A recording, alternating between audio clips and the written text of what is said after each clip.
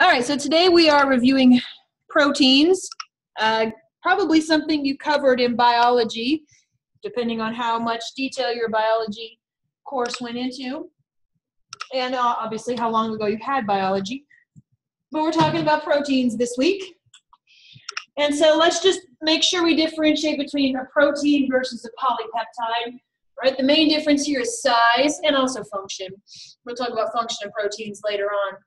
Right, we call proteins macromolecules. They're really, really big, right? Large macromolecules.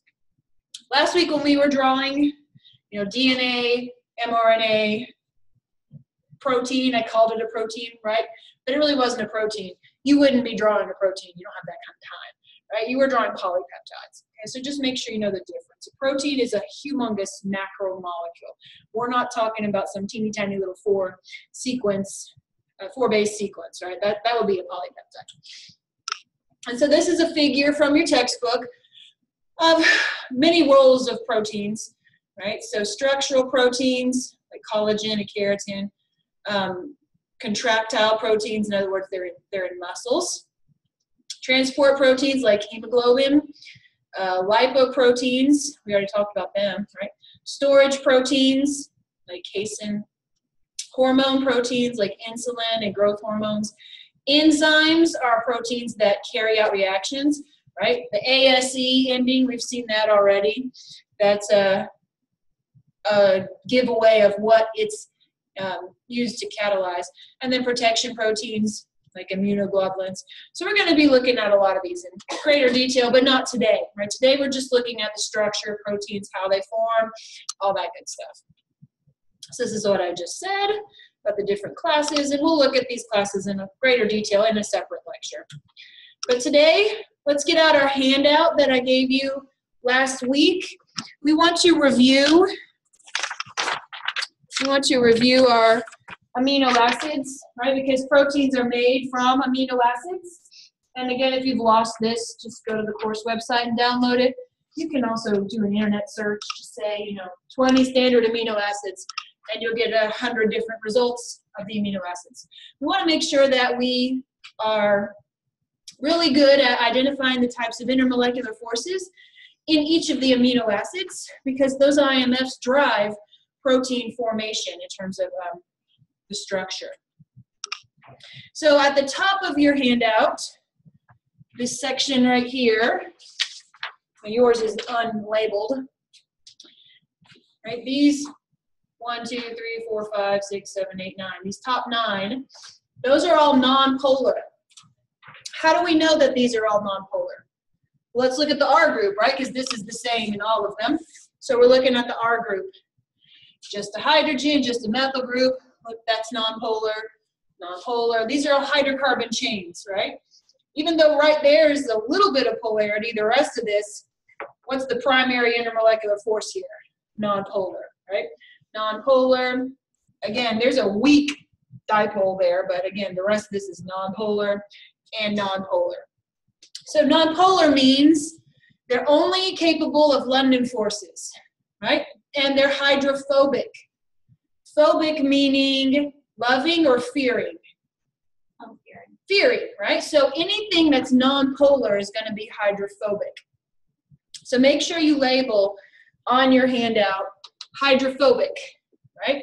Hydrophobic means they don't want anything to do with polar molecules. They don't want anything to do with water, right? So they're gonna, when these proteins fold, right, you're gonna be looking at these R groups to determine what kind of interaction is gonna occur. If these two are next door to each other, hey, that's great. They can kind of fold into each other, right? So that the R groups that are similar can be near to each other. If this is next door to something extremely polar, right, they're going to fold away from each other. So just be able to identify hydrophobic, i.e. nonpolar, right? Those are only capable of London forces. Now these ones are polar. So if you look in the next row, that's the serine row, serine, threonine, tyrosine, cysteine, asparagine, glutamine. Those guys are all polar. They're capable of hydrogen bonding. Let's talk about where, right? In serine, it's got the OH. That's capable of hydrogen bonding. So if you were writing on your handout, which I would recommend, right, here's where the hydrogen bonding is occurring. On 3', there's where the hydrogen bonding is occurring. Hydrogen bonding. Now these are all hydrogen bonding. This one is a SH, which is that hydrogen bonding? It's dipole-dipole, right?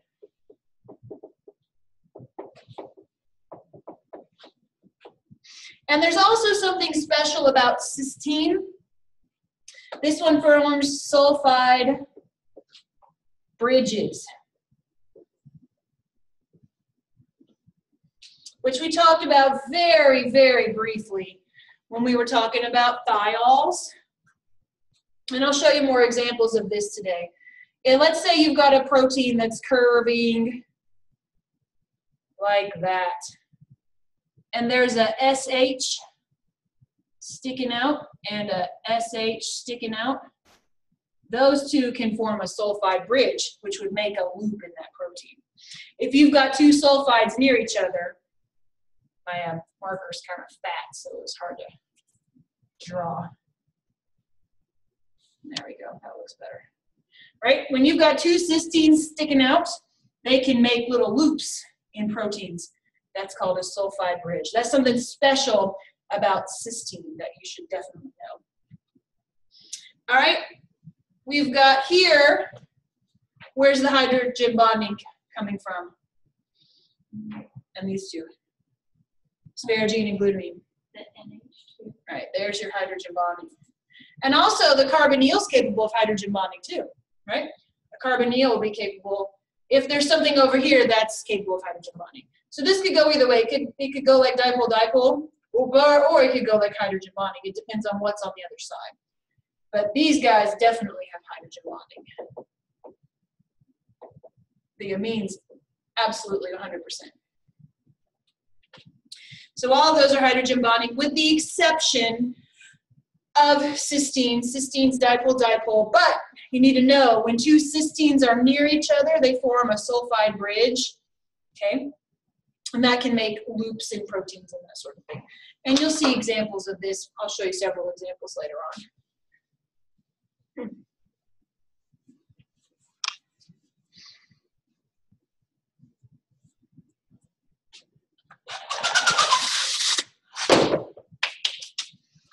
All right, and then the last group at the bottom, that last row, are your acidic and basic amino acids.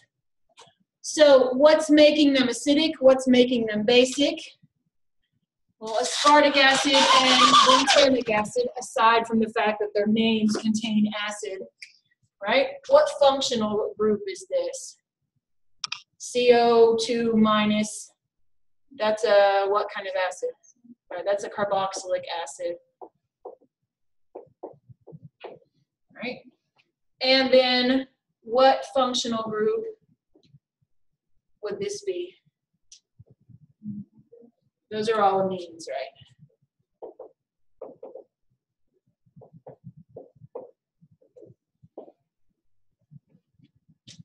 Okay, so those can behave like acids and bases, and when they're near each other, they'll actually form an acid-base link. We'll see in the examples we'll go through. Okay, so are we good at identifying the IMFs of the amino acids based on looking at the R groups? What's the overriding influence? You just look at the R group, right? Is it nonpolar? In other words, London forces only. Is it hydrogen bonding? Is it acid base? What's going on? So there are 4 levels of protein structure. Like I said, I don't know if this is something you did in biology or not. It depends on how much detail your biology course went into. Primary, secondary, tertiary, quaternary. And we've actually already used this notation before, right? When we were talking about primary alcohols, for instance, or secondary alcohols. We've actually used that notation already.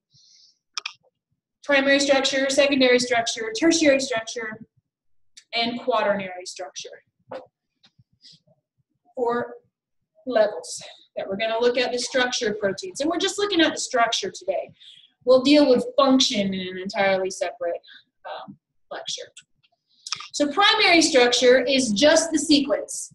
Okay, it's literally just this list, right? If I give you a list, all right, this is the primary structure. It's literally just a list. Right? Primary structure is not functional. Okay, it's not functional. If you sequence DNA, right, A, G, T, C, A, G, T, whatever, right? That's just a list. It's just a list, right? Primary structure is the same thing. It's literally just the list of amino acids that are in the protein. That's it. Okay, so if I give you this picture and I ask you, which level of protein structure is this? And it's just a linear list, you know, okay, that's got to be primary structure. Okay, because primary structure is boring. It's just a linear chain. Remember last week or 2 weeks ago, I can't remember now, when we were drawing, we were doing transcription and translation, and those figures showed a linear chain coming off as it was being synthesized, right? That's primary structure. It's just a chain. And so there can be major changes in there can be major differences that come from primary structure changes, right? So these are two, and this is called a nonapeptide. These are not proteins, right? These are two nonapeptides, oxytocin, vasopressin. They only differ in these two spots in their primary structure, right? But overall, those are very different functional roles, right? One's involved in childbirth and contractions and all kinds of stuff, breastfeeding. The other one's involved in kidney function, but they only differ in their primary structure in two spots. Now, we don't call these proteins, we call them nonapeptides. A protein's macromolecule. And there's the primary structure of insulin. Again, just showing primary structure, right? It's just two. When you're looking at primary structure, you're just looking at the linear chain. Okay, you're just looking at the linear chain.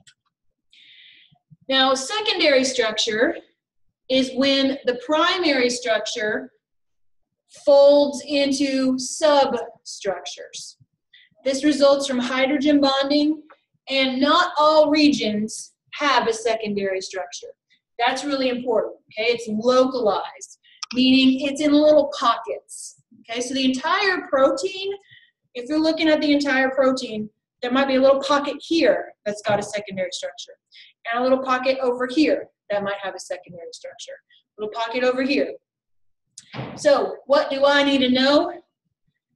I need to know that it's regularly repeating, and I'm going to show you there are three types of secondary structures. I'll show you them in just a second. It comes from hydrogen bonding, and that it's localized, meaning it's in little pockets. So there might be a little pocket over here, little pocket over here, little pocket over here. So these are substructures, and there are three that we're going to look at.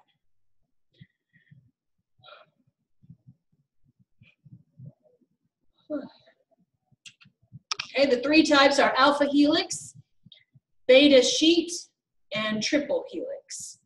We're going to look at pictures of each one.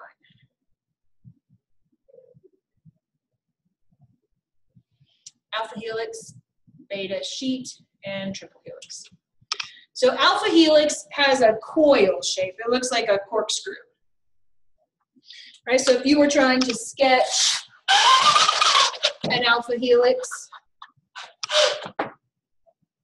most common. There we go. Right, alpha helix would just look like a corkscrew. Okay, and again, the entire protein would not necessarily have an alpha helix. So you could have, you know,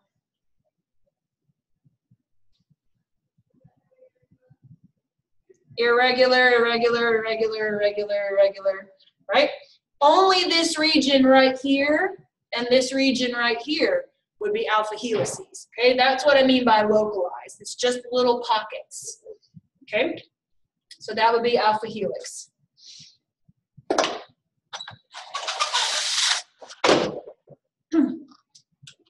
So there are some better pictures than mine, right? What's stabilizing it?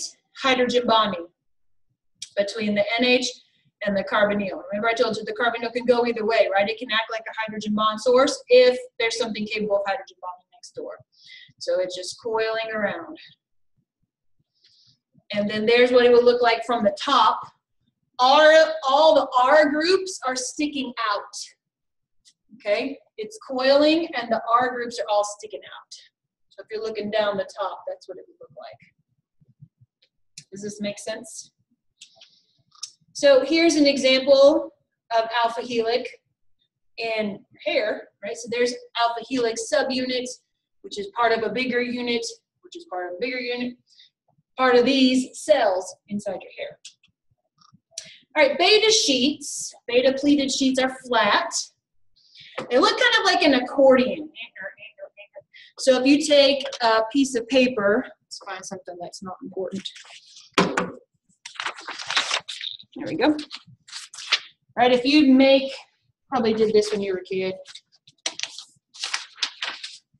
I know I did.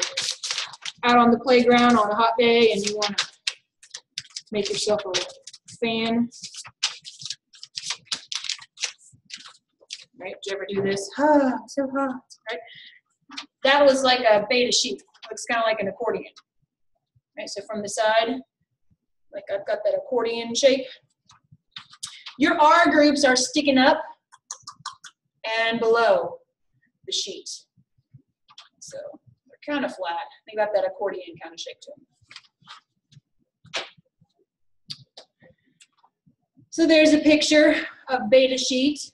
There's the hydrogen bonds that stabilize, right? And then imagine all these R groups coming up towards you. So this one's coming up towards you, up towards you. This one's behind the board, that one's behind the board, that one's behind. So behind, behind, behind, above, above, above, behind, behind, behind, above, above, above, right? So they're sticking up and going behind. So here's what it would look like if you're looking at it from the side. Right? So if you're looking at it from the side, you see R groups sticking up, and then you'd see R groups sticking down below. And then they can be oriented two ways. They can be going anti-parallel, or they can be going the same direction. So if you ever see a big giant arrow, that's representing a beta sheet.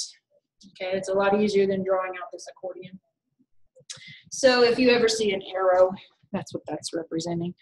So let's put in a blank, add to our little drawing here. So if these are all alpha helices, right? That's alpha helix.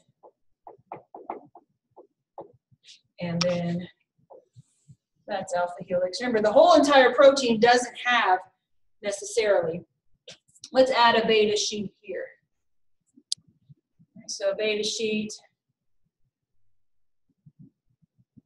drawing an accordion is kind of hard to do, which is a lie. A lot of times textbooks will just represent it as like an arrow, right? But just know that it's kind of this accordion looking thing.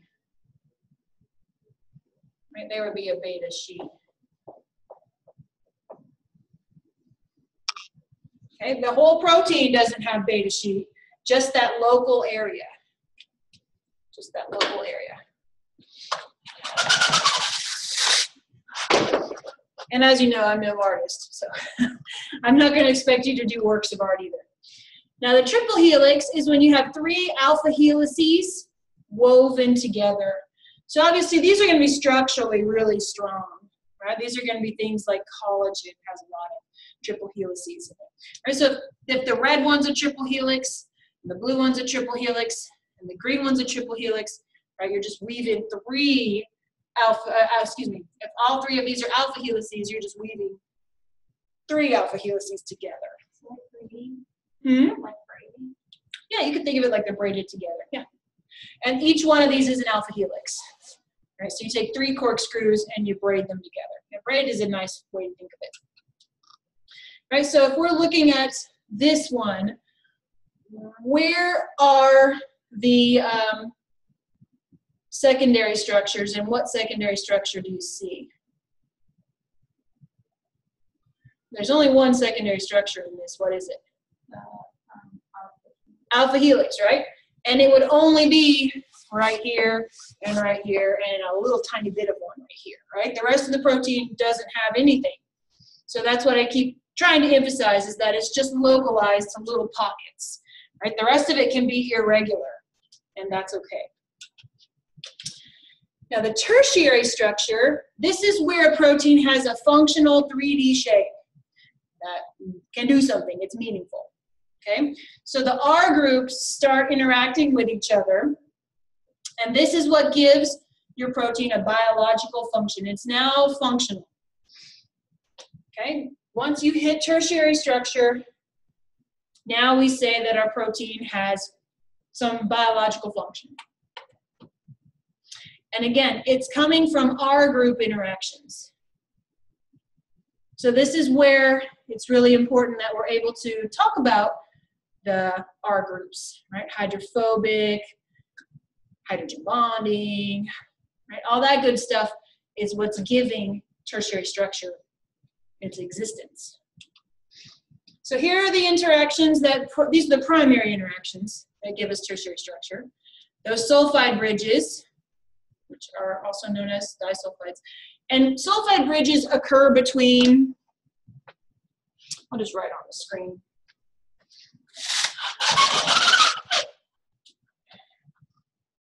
Get rid of my sad pathetic drawing here. Sulfide bridges occur between what? Well, which amino acid? Right. Right, so if you have SH near another SH, right, that would give you, and now those two are linked. So here's blah, blah, blah, here's blah, blah, blah. Now they're linked together. All right, salt bridges. So these are your acid base. So this occurs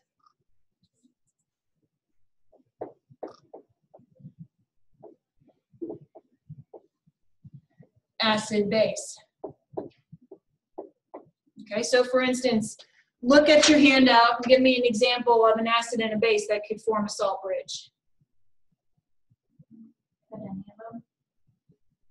The lysine and arginine. Lysine and arginine. Lysine and, no, because those are two bases. Okay, then glutamic acid and lysine. Glutamic acid and lysine, yeah, that would work. That would be an acid, that would be a salt bridge. Yeah. All right, what's going to give me hydrogen bonds? This occurs between amino acids with OH or NH, right? And there are a lot of options there. What's an example of two things that could give me hydrogen bonding? Urine and guanine. Yep, that would work. And then hydrophilic, hydrophobic. So hydrophobic would be two what? Two nonpolars. And they could be folding into each other, right? Or it could also be nonpolar repelling or repelled by a polar, right? That would work too. And then for hydrophilic, what would that be? That would be two polar molecules, and there are lots to choose from there. Or again, it could be a polar repelling or repelled by nonpolar. It could go either way. Right, so two polars could fold in near each other, or a polar could fold away from a nonpolar, right? Oil and water kind of thing. Two nonpolars could fold in toward each other, or they could fold away from each other to get away from each other, like an oil and water kind of thing. Make sense? And again, driving force here is the R group interactions. Tertiary structure is maintained by R group interactions.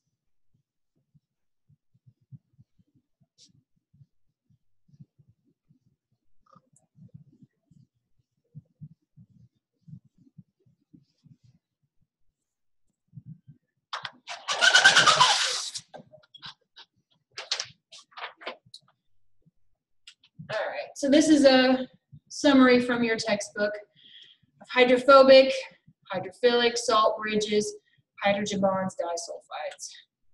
So here's a picture showing some tertiary structure.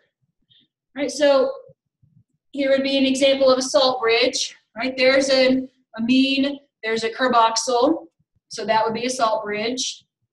Here's hydrogen bonding in OH, NH. Right, so there's the hydrogen bond. OH, OH, there's a hydrogen bond. There are two sulfides, so that's a sulfide bridge. Here are two phenyl groups, has R groups, so those are folding in toward each other, right? These are nonpolar, they're folding in towards each other. Make sense? And here's another picture. I think this one's a little bit better.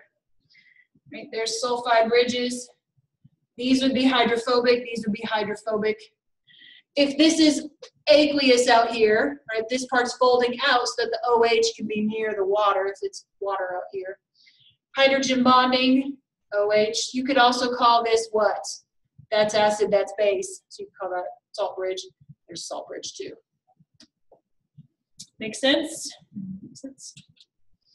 Okay, so an example of a tertiary structure would be in myoglobin. Okay. Myoglobin is involved in transporting and storing oxygen in muscles. Myoglobin is very similar to hemoglobin in that hemoglobin has 4 subunits, whereas myoglobin is just 1 subunit. So I'll show you hemoglobin in a second. Now, not all proteins have quaternary structure. Some proteins get to tertiary and they stop. And here's an example of one that doesn't have anything beyond tertiary structure because it's just not big enough, okay? If your molecule, if your protein is functional, remember, it's not functional until you hit tertiary structure. If your protein just isn't all that big, then all you're gonna have is primary, secondary, tertiary. Myoglobin only has primary, secondary, tertiary because it's just not that big. Right, there's another picture of tertiary structure. Ion dipole, hydrogen bonding, salt bridge, sulfide bridge. So look at your handout and decide what kind of tertiary interaction these two will have. I'll pause the video and let you think about which ones you'll get.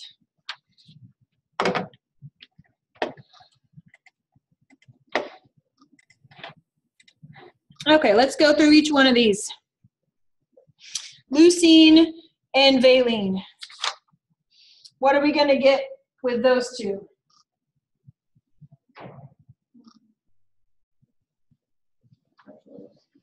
Let's draw the R group. So if we're looking at our handouts, valine has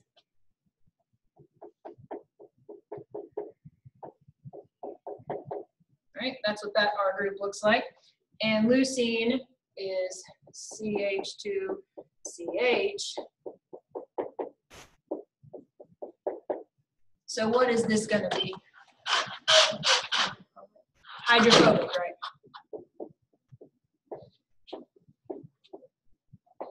They'd fold in toward each other. They'd be near each other, right? 2 cysteines. What's the R group of cysteine?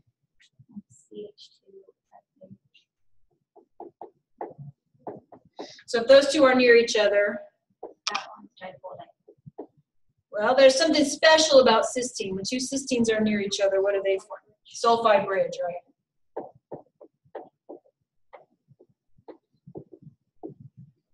And don't be surprised if you see in some textbooks they call that a disulfide. Okay, it's the same thing. All right, aspartic acid. What does the R group look like there? For aspartic Mm-hmm. CH2, and then a carboxylic acid. And then lysine, what's that one? CH2, CH2, CH2, CH2, and H3. So acid base. All right, that would be acid base. You could also call it salt bridge.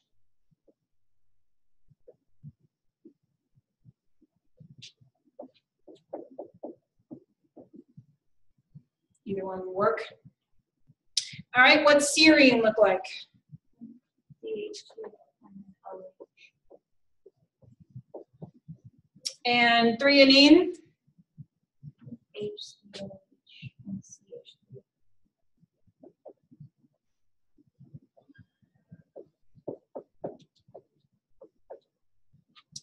So, Oops, I drew it sticking that the wrong way. There we go. is that hydrogen bond? That'll be hydrogen bonding. Yep, right here and right there.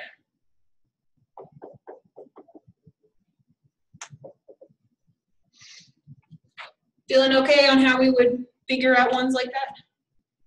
Good.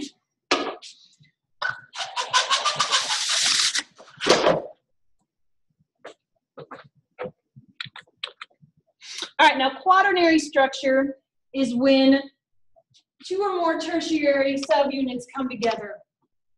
And like I said, not all proteins are going to have quaternary structure. It's only going to be your large complex proteins that'll have this.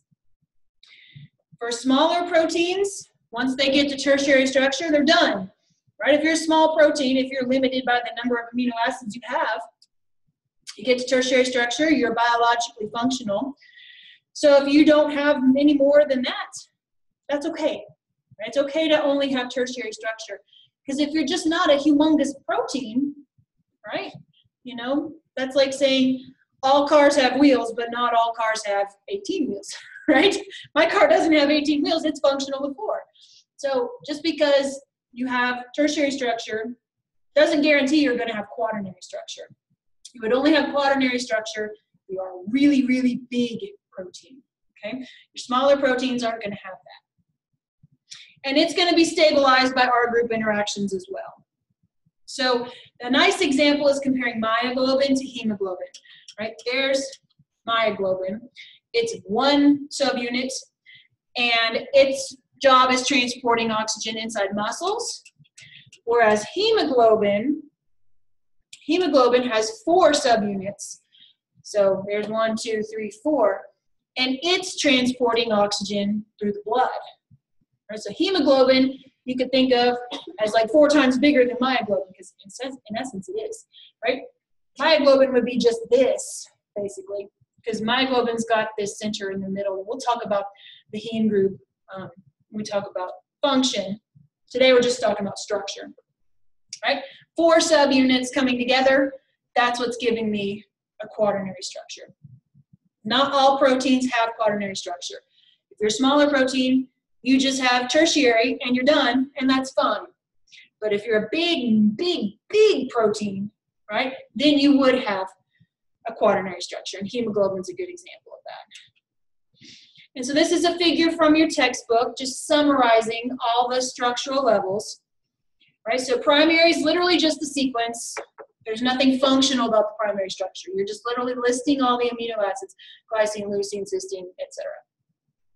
Secondary is those 3 substructures, right? They're localized, that's the key word, and they result from hydrogen bonding. That's key information too. Tertiary is when what? R groups start interacting with each other. So if 2 R groups on 2 alpha helices interact with each other, that pull those 2 alpha helices near each other. Okay? And then quaternary would be when you've got 2 or more. So let's highlight the key words. Let's highlight the key words to differentiate here between our levels of structure.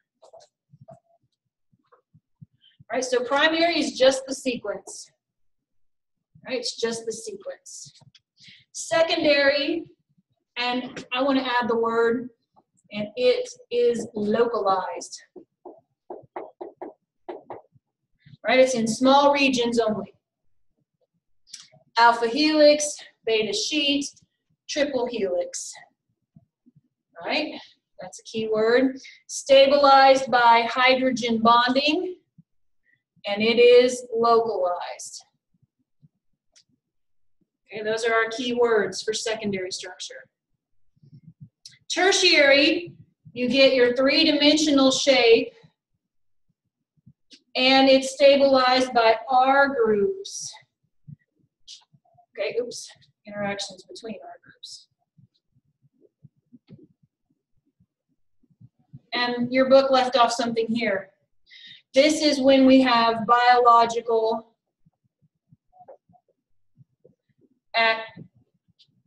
activity, right? You're biologically functional once you hit tertiary structure.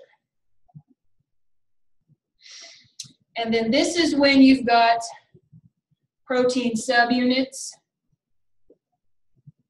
And then also add to quaternary, not all proteins have quaternary. Like I said, all cars have wheels, but not all cars have 18 wheels, right? You don't need to have quaternary structure if you are a smaller protein, right? If you're a smaller protein, once you hit tertiary structure, you're functional, you're off to the races, you're good to go. If you're a bigger protein, you'll have quaternary structure, right? So tertiary, everybody's got to get to tertiary. To be functional, you got to make it to tertiary. Tertiary only in smaller proteins, whereas quaternary structures in larger.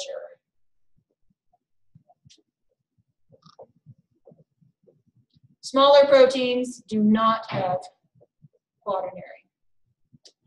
Larger proteins do. Right, so a good example here, myoglobin versus hemoglobin. Right, both carry oxygen. One carries it in the muscle, one carries it in the blood. Right, myoglobin is one subunit, whereas hemoglobin is 4 subunits.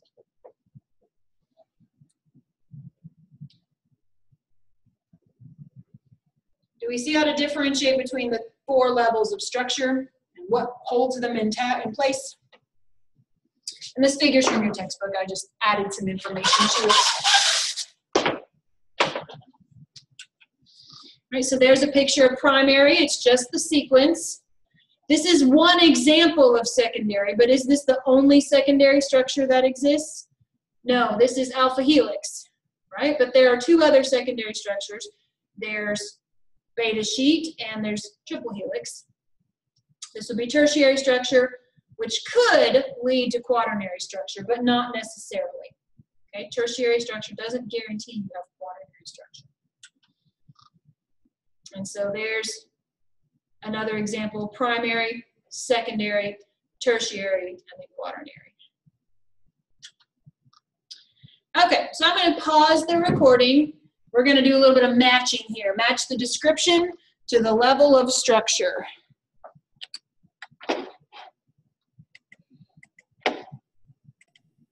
All right, let's do some matching here.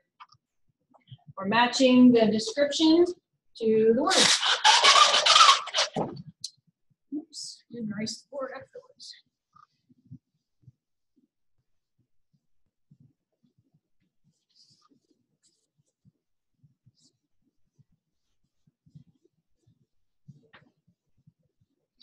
Okay, so beta sheet, is that primary, secondary, tertiary, or quaternary?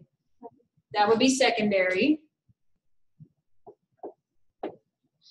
Order of amino acids. What's that? Primary, secondary, tertiary, quaternary? That's primary, right? That's just the sequence. A protein with 2 or more subunits. That's quaternary. The shape of a globular protein. Keyword you might want to add in here is 3D shape. Tertiary, right? You get tertiaries, you get three-dimensional shape when you get tertiary. And then if you have disulfides or sulfide bridges, at what level is that going to occur? Secondary stabilized by hydrogen bonding.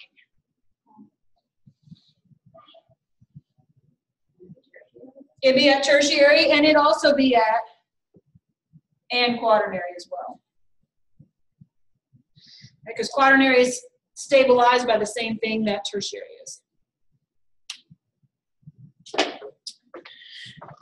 All right. There's only one last thing to discuss. Structure is directly related to function.